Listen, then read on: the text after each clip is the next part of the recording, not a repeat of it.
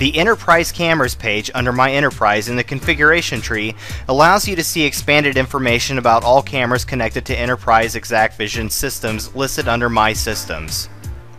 In addition to viewing camera information, this page allows you to do the following. You can double-click the column for any camera and it will bring you to its camera setup page. Right-click in the Record Status column to activate the exact replay on the selected camera so you can quickly replay a limited amount of recorded video from that camera. You can sort any column by clicking on the column title. You can also search by keyword to quickly sort through your camera list.